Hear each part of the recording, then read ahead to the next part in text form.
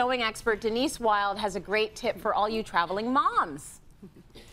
If you've got a special event coming up, a family function, or if you're just a busy mom on the go like me, you definitely want to have a good sewing kit in your purse. Now, this one I made, and I just took a travel soap container, which is a perfect size, and it closes nice and easily.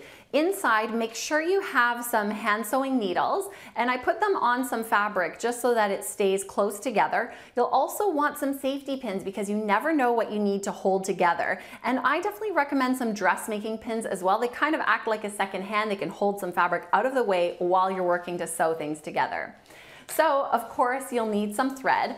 I've used a little bobbin mate to keep these bobbins of thread together. That way I have multiple colors on the go. But if I want, instead I can take one full spool of thread. If you're going to a wedding and you're going to help the bride, definitely bring a white. And buttons, you'll want to have buttons on hand. Now I've chosen buttons that are clear, and I definitely recommend this because they'll work with any fabric color. Keep them in a little bag so that they stay nice and close together. Another thing I like to have in my sewing kit is called a stitch ripper. Now this is a fantastic tool that sewers use. You'll find it at your local sewing supply store. It's a little blade that can be used to tear out your stitches. So instead of bringing a pair of scissors, which you might think are handy, this is easier to maneuver and it's smaller, so it takes up less space. So a stitch ripper is great to have, but it won't pass through security if you're traveling and flying. So instead, you're already taking your beauty case with you on a flight. Pull out your dental floss and use that little blade within your dental floss to cut your thread.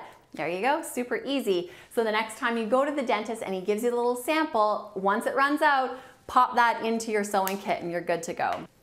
Finally, make sure you have some double-sided tape. Now, buy this at a fabric store because that way it's specifically for holding fabric to fabric. The next time you're at a table and you realize your hem has fallen, you don't have time to run to the bathroom and sew and fix your hem, just pull out the fabric tape, stick it in place, and you're good to go.